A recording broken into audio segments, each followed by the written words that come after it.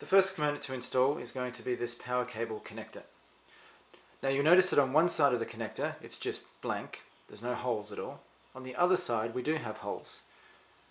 This is where we're going to screw in the power cable connector to. So we need to make sure we get it around the right way.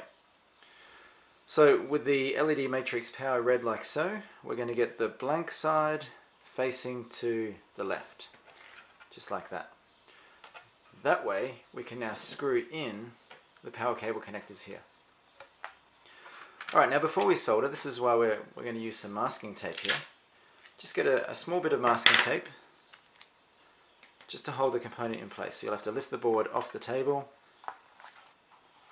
put some tape there so it's pushed in nice and tight, and then when we turn it over, the legs protrude through here. So I'll see if I can just zoom in a little bit there. Alright, so here's our 4 legs coming through here. Now, in order to solder, of course, we're going to need some solder. Now the first thing I want you to make note of, again, if you haven't ever soldered before, this is just going to give you a few little helpful tips. If I was to get some of this solder and just touch it to any one of these pads or any one of these legs, you notice that nothing happens. It doesn't melt. Now that may sound a bit strange, or you may think, well, of course, it's not going to melt if you just touch it there. But what I want you to get in your head is it's not melting because it's not hot. The only way it's going to melt is if we can get that there up to a temperature that's going to melt the solder. So the reason I say that is, a lot of people when they solder, they come along with the soldering iron and they move the soldering iron around. They keep moving it like that when they're trying to solder in different places. Don't do that. What you want to do is put the soldering iron, first of all, make sure the soldering iron is clean. So in order to do that, you can get your sponge, just wipe it on the sponge a bit, and it should be nice and shiny, very silvery. Once you've done that, put the soldering iron in so that it touches both the circuit board pad and also the leg of the component coming through. Let it heat up for just a couple of seconds, then get the solder so that it touches all 3 at once, the circuit board pad, the soldering iron, and also the leg of the component. And you'll notice that the solder starts to melt. Don't move the soldering iron, just move the solder around, but leave the soldering iron right where it is. If you take the soldering iron away, that is now going to cool down. If it cools down, the solder will no longer melt. The way that you get the solder around every part of the pad and leg is to just move the solder. So we'll do that same technique. Put the soldering iron in, let it heat up for just a couple of seconds, touch the solder so it touches the iron, the pad and the leg, let it melt, don't move the soldering iron, and just put the solder on the other side as well. And we just continue that. A couple of seconds, touch all 3, let it melt, bring some to the other side. Let it heat up for a couple of seconds, touch all 3, let it melt, put some to the other side. Alright, we've done our first component.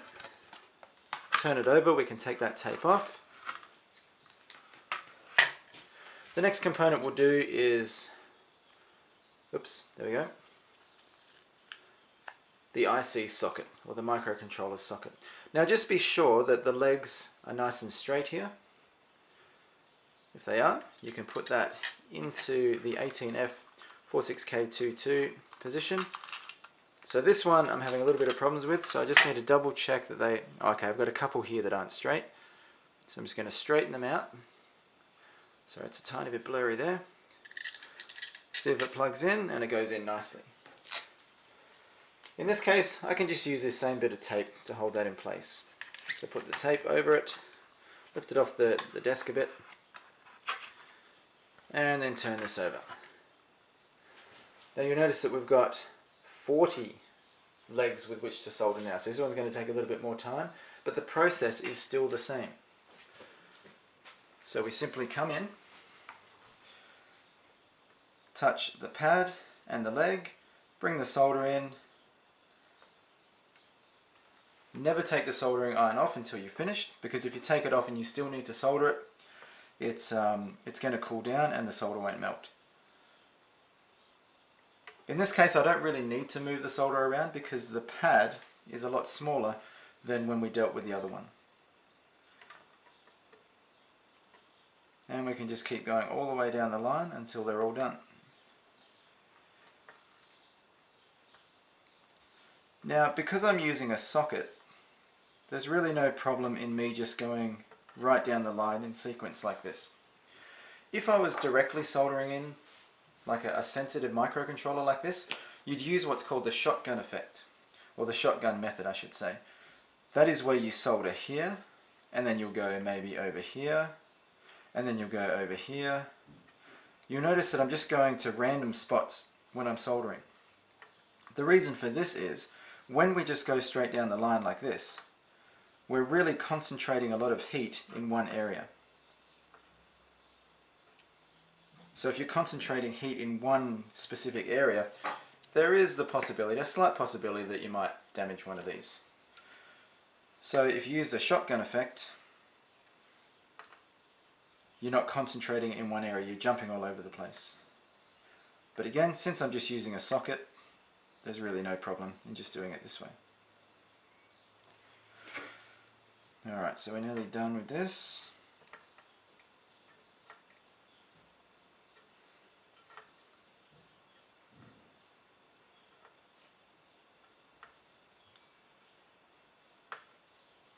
Couple more. And that's all. Alright, so now the socket's soldered in, you can turn it over and take the tape off. Now the socket itself, doesn't matter which way you put the socket around, however, when it comes to putting in our little microcontroller, we must make sure that this is oriented correctly. And the way that you know that is it's got a little divot over here, and that divot lines up with the divot that's on the circuit board as well. So the way that we'll plug it in is just like that. But we don't need to do that just yet. Alright, next up, let's solder in these two buttons. So we'll put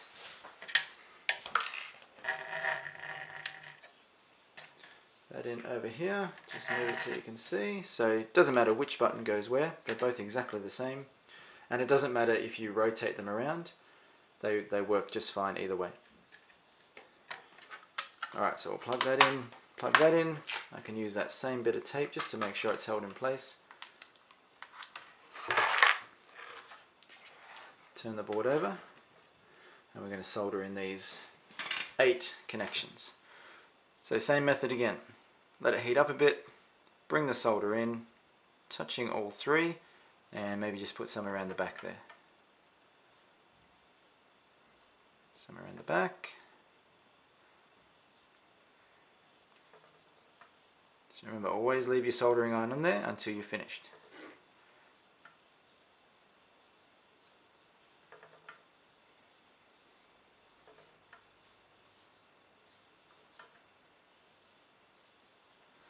Alright, those ones are done. Let's turn it over, get rid of that tape. So we're getting some good mileage out of this tape, as you can see. Let's see, next up, let's go for the LED matrix data connector. So you notice with this one, it's got a cutout over this side, but no cutout over this side. So just make sure the cutout lines up with this little divot on the circuit board. So make sure you don't get it the other way around. So make sure the little cutout is facing to the left, which is where the divot is on the circuit board.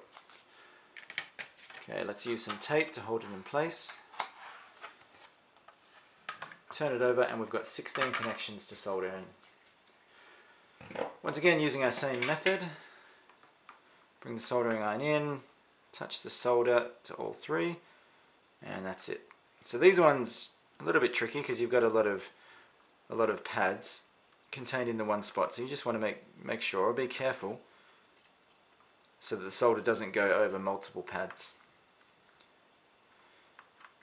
And just work our way down the line. Again, we don't need to shotgun this one. We can just go straight in a line because we don't have a sensitive component that we're soldering in. 3 more. 1, 2, and 3. Now, if you do happen to join, or bridge as they say, a couple of connections. Let's say you just put on so much solder that you connected those two together. What you want to do is just clean all the solder off your soldering iron. So just rub it onto that wet sponge, and then you can just get the soldering iron and run it down a little bit like that. And in a lot of cases it's going to get rid of that solder bridge or that solder connection. Alright, everything's looking good here. Let's take that tape off. Let's now put in this little guy. This is a filter capacitor. This one here just helps the little microcontroller to make sure that it doesn't really get big noise spikes on it. It tries to keep the voltage across it nice and smooth. So we just need to put that in, push it all the way down. Once again, we can tape it down. Turn the board over, and you'll notice the legs come through a long way. Now, I mean, best practice is to cut the legs before we solder it, but this is perfectly fine just to solder it straight in using the same method. And then you can cut it with scissors, or I mean, I can just use the pliers that I've got here to cut that, or you might have some side cutters. There's lots of different ways to cut those legs. Whoops, I didn't actually show you how I did that, but I just came along, put that across there, cut them off. And now that filter capacitor is held in place nicely. Alright, so we're most of the way there, in fact. The next one we're going to do is this USB connector. So this is what powers the thing up by plugging it into a USB port or charger. So just make sure the legs are nice and straight. This one is a little bit off. That looks pretty good. Oops, was pretty good. Alright, and plug this one into here.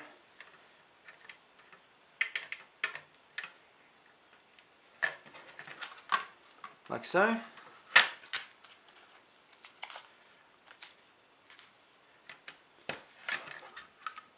Masking tape to hold it in place. And we turn it over. Now we've got two big connections here. So they might just need a little bit longer to make sure that it really gets filled with solder. So start putting the solder in. That'll really heat it up, and then bring the solder over the other side to really fill that hole with solder. Same thing over here.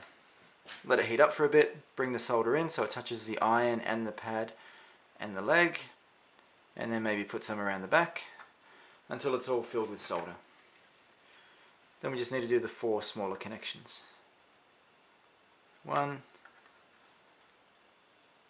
2, 3, and 4.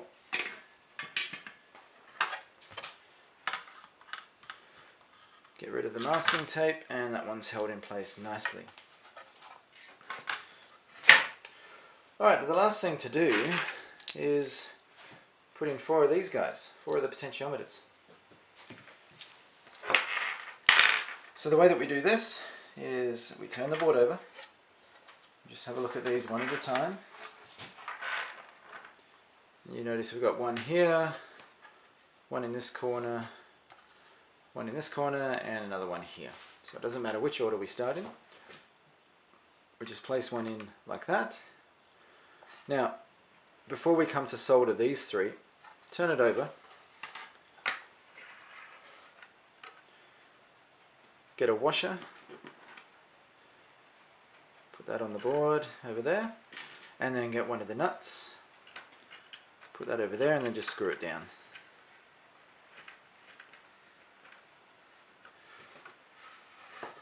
Now this is where you can get your pliers just to screw it on correctly.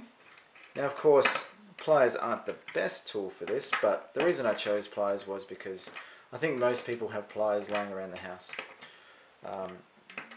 I'd perhaps say that people are more likely to have a set of pliers around the house rather than having maybe a spanner set or a shifter or a socket set or something like that. But of course, whatever tools that you've got that are going to work, that's fine. So that one's put in. Let's do the other 3. Just put that in there. Oops, sorry, there we go. So I'll put another one in there. Put a washer on. Put the nut on. screw it down as far as you can, finger tight, and then use the pliers. There we go. 2 more. Oh, there we go. That one there. Washer. And the nut.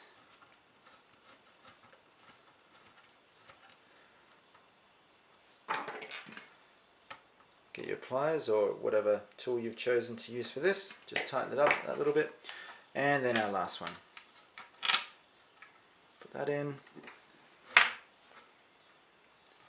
Washer. Nut.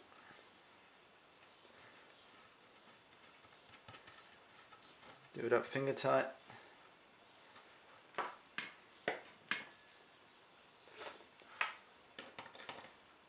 And tighten just that little bit more with your pliers. Alright, now that those 4 are in, turn it over. I'll do these one at a time.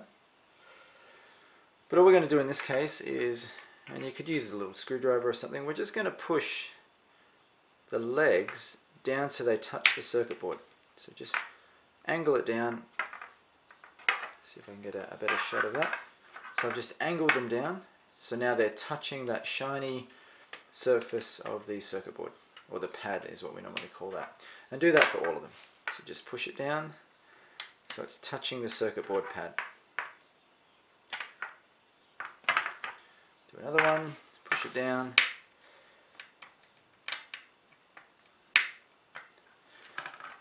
And our last one, push it down.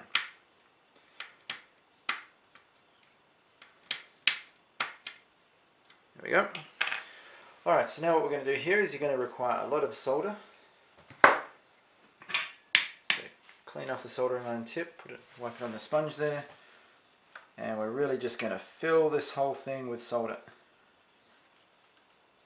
So you notice I just put lots of solder in there. That'll now connect that leg down to the actual circuit board pad. In fact, this one's not pushed down all the way. I'll just push it down a little bit further. So soldering iron in, touching the leg and the pad, and then the solder, so it's touching all 3, and just keep pushing it in, flooding it with solder. Same for this last one. Flooding it with solder. Alright, rotate it around. See if I can get a different angle on this one. There we go.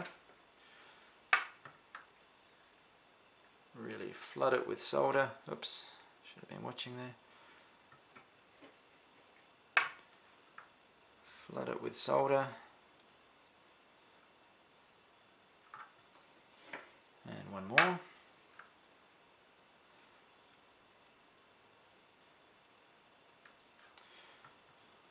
Right, turn it around. Oops, let's turn it the right way. That one was already done. This one here, flood it with solder.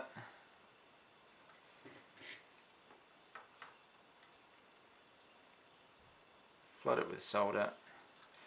And same again, flood it with solder. And one last one.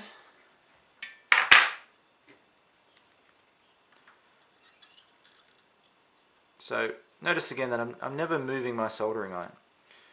If you move the soldering iron, you're going to let the connection cool down. If it cools down, then the solder doesn't melt. So we always just keep the soldering iron in the one spot, and then we remove it once we're finished. Alright, that's all 4 potentiometers done. Alright, now that we have all those components soldered in, we can now look at putting in the LED matrix display. First of all though, we've got 2 connections that will go to the display. We've got the power connector and the data connector. The power connector goes to here, LED matrix power. You notice that it's got ground, or GND, which is ground, and plus 5 volts. You will connect the black wire, or the black connector, to the ground, 2 screw terminals, like that. And then you'll go the red one to the plus 5 volts, which is our positive connector. And so we screw both of those down as well. Alright, so now they should be held in place pretty well. Just like that. Now for the data connection, we've got this grey cable here. Now the way that this will go in is you'll have the red stripe facing to the top of the board. So that to the bottom of the board is upside down. That is correct. In fact, like that. That's how we need it to go. The reason that you won't be able to do it this way is because we don't want the wire to be coming out towards the right. We want it to be going this way, so the cable is coming out towards the left. So we plug that in. So there's our power, there's our data. Now the way that you need to put the screen around, so there's 4 different ways obviously you could put this around, is you'll notice that we've got this little symbol where it's got a hand with a cross going through it, which means don't touch all of these components. That needs to be upside down, so the arrow or the triangle should be pointing with the pointy end down.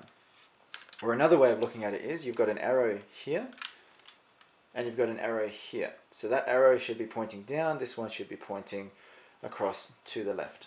So with it oriented like that, plug the data cable in, the power cable in, with the red to the right, the black to the left, so red to the positive, black to the negative. In fact, you can't put it around the other way, it won't let you plug it in. And then the data cable comes along and goes to this right hand side connector. The right hand side connector is further away from the power connector than this left hand connector is. So the right hand one simply plugs in like that. And you won't be able to get this backwards either. It's got a little keyway thing in there and you can't possibly put the cable in the other way around. Alright, so with that, that is going to get installed just like this. Now this is probably the trickiest part of the whole thing, which is putting in the 4 screws, so these 4 here, along with our little 12mm standoffs.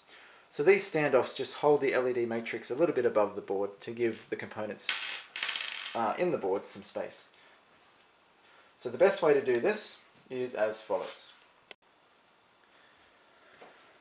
Alright, so just move the LED matrix a little bit out the way,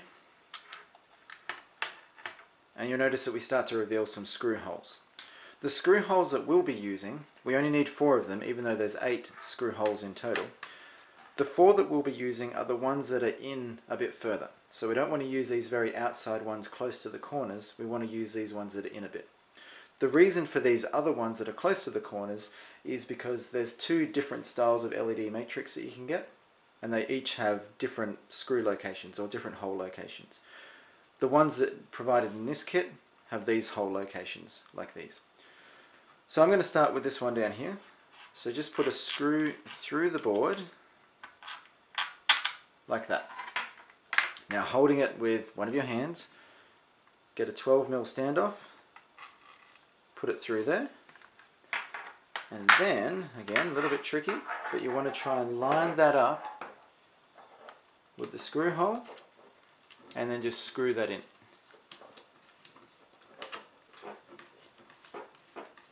Now just do it finger tight. Now that one's held in place, and we're going to do the same sort of thing for the other 3. So I'm going to get a screw, put it through the board, grab a standoff,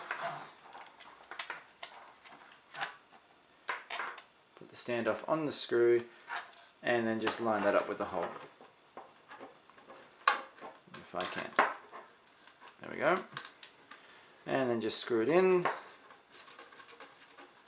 About finger tight will do. Okay, so there's those 2.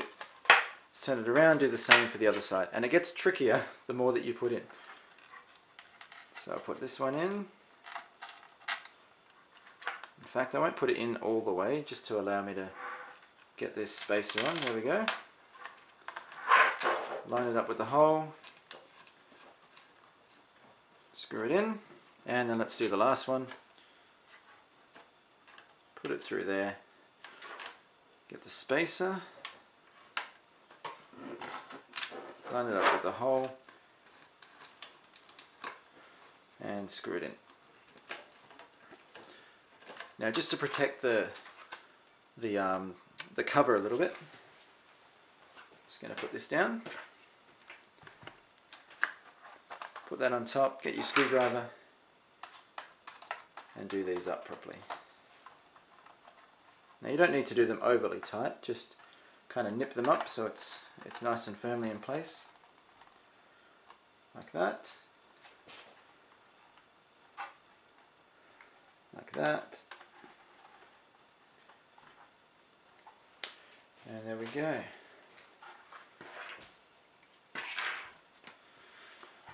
Alright, now let's grab 4 of these little rubber feet and we're going to put one on each of these. In fact, sometimes these can have a little tiny bit of oil on them, so I recommend maybe getting a sponge or something and just giving them a little bit of a wipe off, like that, just to try and get some of that residue off. And then if I had a towel, I'm just going to use my sleeve and then just dry them off.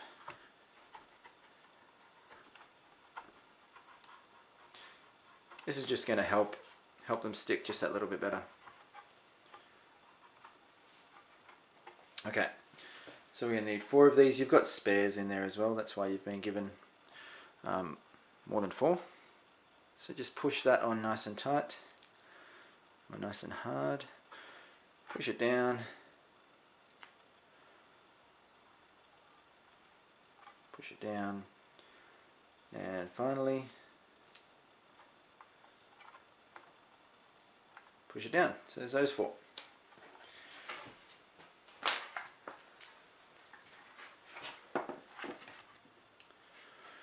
Okay, now we can get these, try not to drop it, these 4 potentiometer knobs. Obviously just put one in each corner, pushing it down nice and hard.